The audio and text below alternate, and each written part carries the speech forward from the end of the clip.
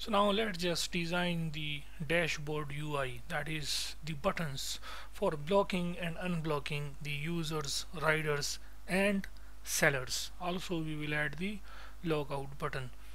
So for that purpose what we need to do, we will use a row widget, okay, and in each row basically 3 row widgets.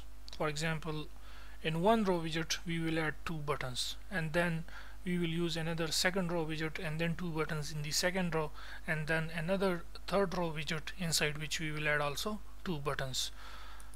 Now you will see what I mean, okay. Inside the column widget, after adding the time and displaying the time and text, let's add here a comment that is user activate and deactivate, or you can say activate and block account. Users activate and block buttons UI, okay.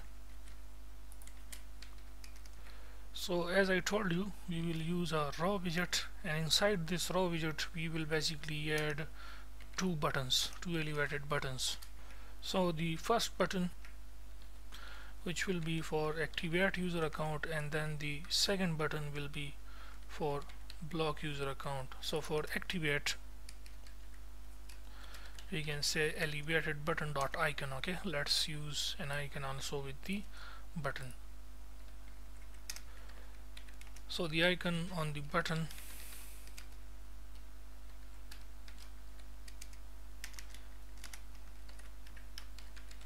it will be icons dot personate comma color will be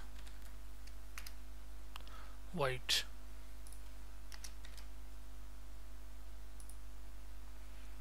and as it will be constant, so we will add const modifier with it. Then comes the label. Using the text widget we can display our title for this button, or you can say the label for this button. So you can say activate user accounts, and we want to display this in uppercase, that is every character in uppercase, so we can say to uppercase. Let's apply some text style on it. So text style, font size will be 16, color will be of course colors dot white, and letter spacing will be 3, and let's add a const modifier with text style as it will be constant. After the label comes the third property for elevated button dot icon, which is the click event on pressed. Let's just check how it looks. As you can see, this is our button activate user account, but we have to add some padding also to make our design more beautiful. So we have to move this button at the center.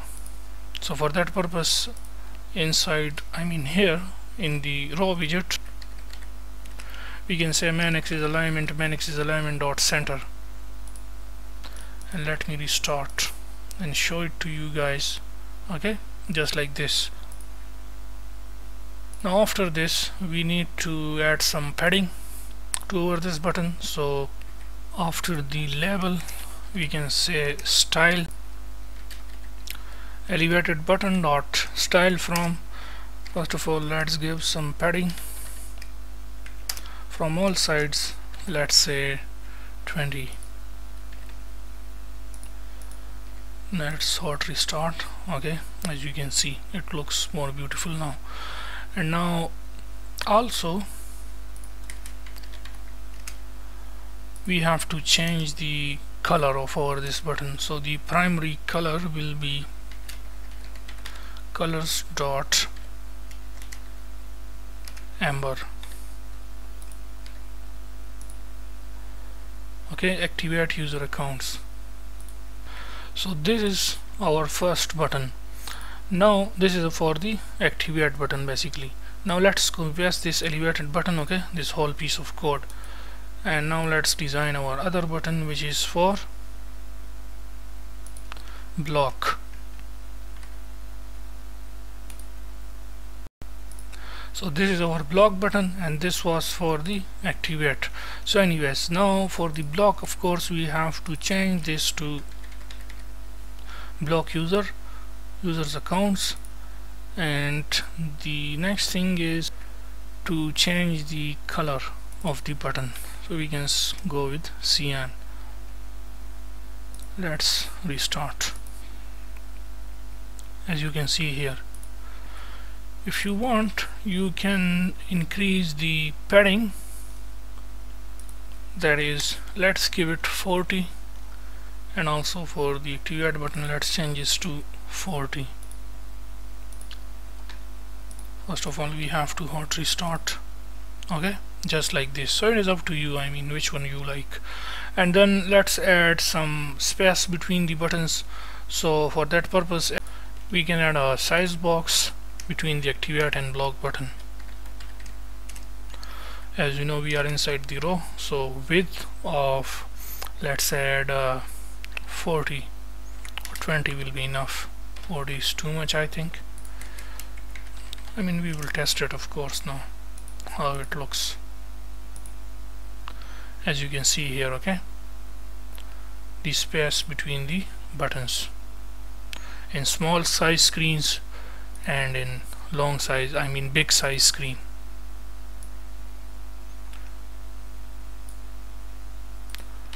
So anyways, now also, if you want, you can simply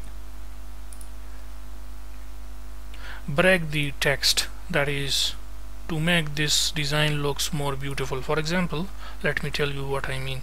I'm going to separate these two strings, okay, using the concatenation sign plus, okay, activate user accounts, and in between I'm going to move the accounts text to the next line by simply typing here /n. Okay, just like this. Same goes here, block user. So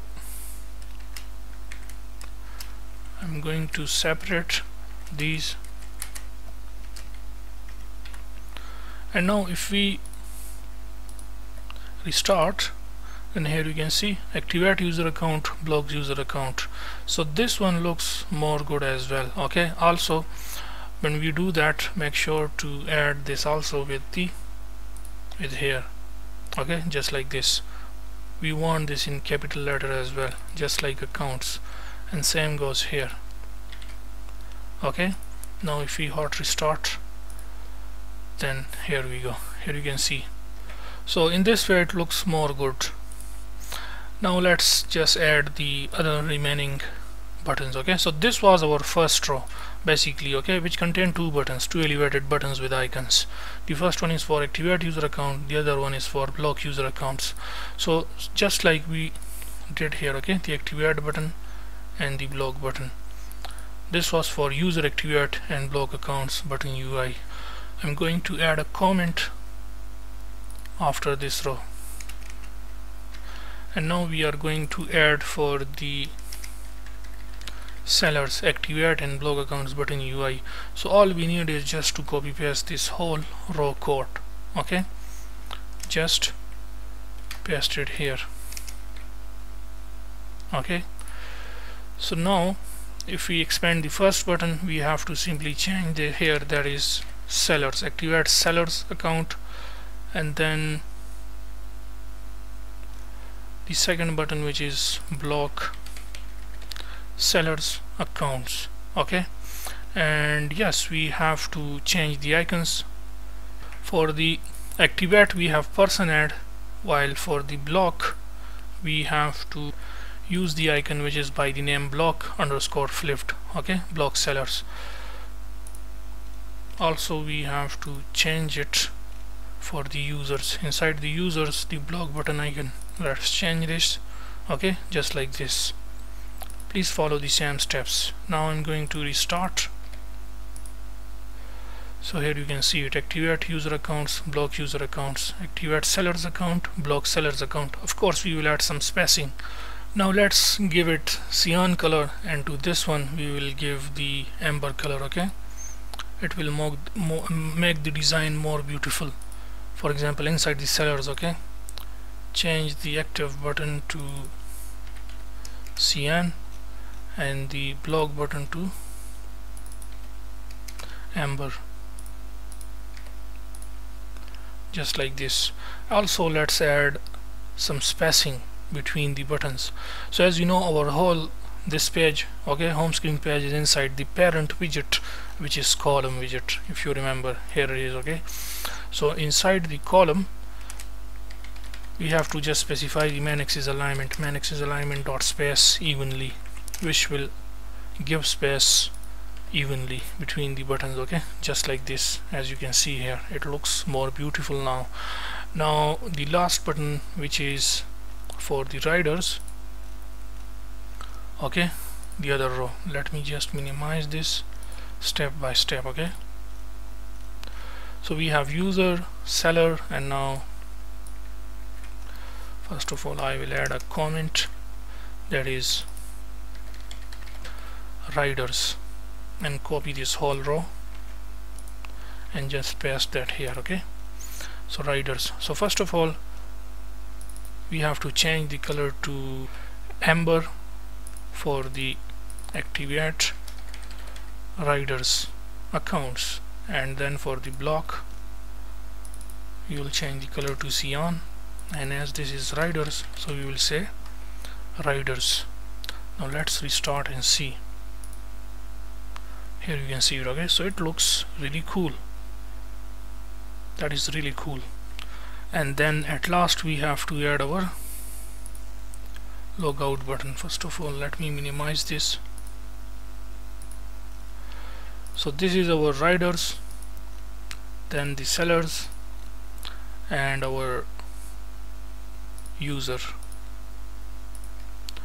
Okay, so users 2 button inside the row, then the sellers 2 button inside the row, and then the riders button inside the row after this. Okay,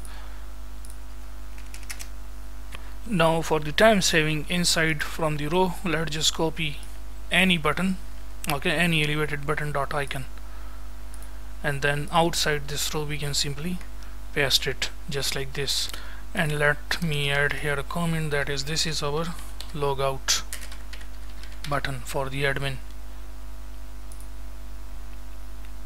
So we can simply say that is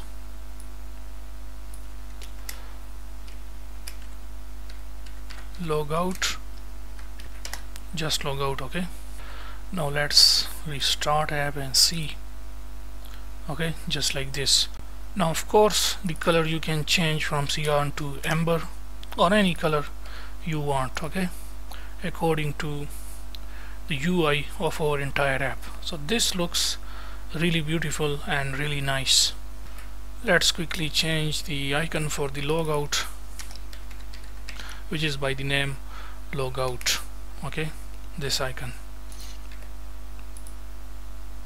as you can see here. Okay, so yeah, it looks pretty. Now let's say if your computer, or as you know, when the user, common user who will use, or let's say the admin, let's say your computer screen size is big or small, so according to that our design will adjust. This is how Flutter is. Okay, Flutter is really awesome for any kind of application development. As you can see here, that is really incredible. Okay, trust me, personally I love Flutter. Okay, and you can see the magic. Just see the design, okay, which is normally not possible with the traditional HTML and CSS, but with Flutter dot programming language you can do anything you want. So that is really incredible and really nice. Okay, responsive web app, as you can see here.